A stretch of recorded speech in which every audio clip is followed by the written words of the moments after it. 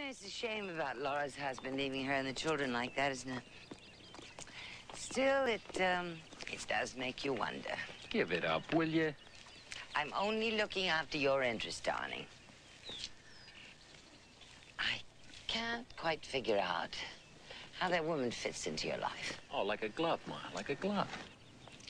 You're in a very important position now, Gregory. You can't afford mistakes.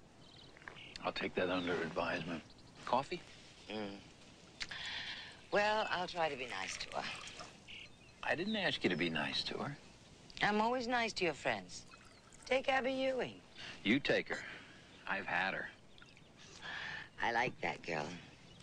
She's got a lot of spunk. Well, you always were a great judge of character. Croissant, Mums?